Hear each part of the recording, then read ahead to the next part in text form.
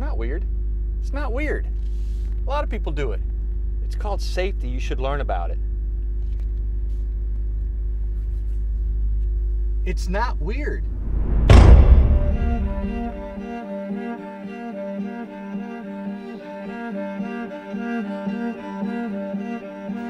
The trick is you got to get a good block, and you got to really get down in there in your hands. Really rub it in between your fingers. Make sure that you don't miss a spot. Make sure you get the back of the hands. But you really got to give yourself a good overall rub down of it, because if you don't, what's the point of using chalk if you're not going to use it right?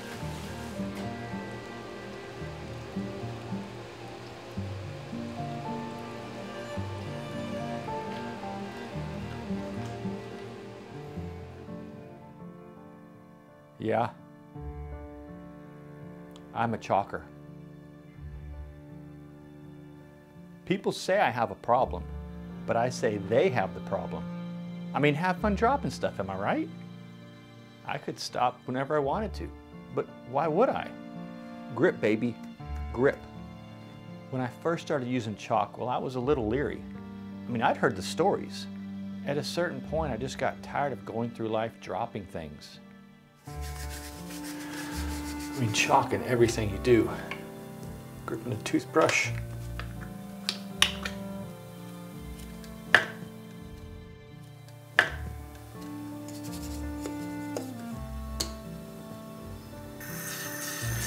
It's important. I mean, grip is what it's all about.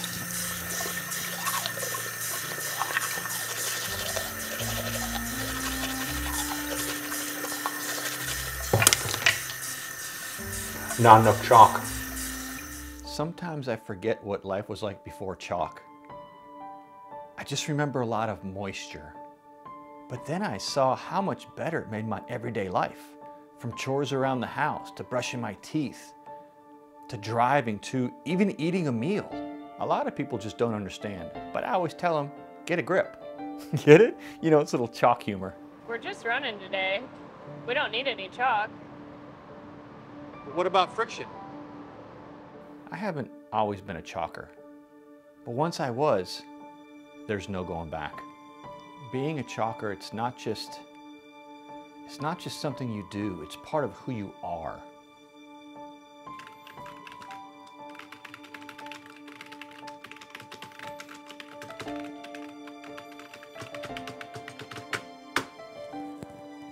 Just finishing with a pet project of mine. New book I'm writing, 1001 Reasons Why You Should Use Chalk. I don't want to toot my own horn, but New York Times bestseller list, here we come.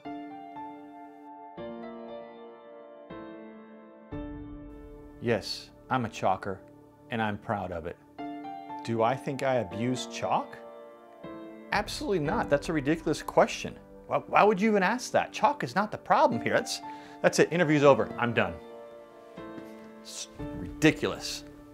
Chalk, being a chalker, it's kind of a way of life.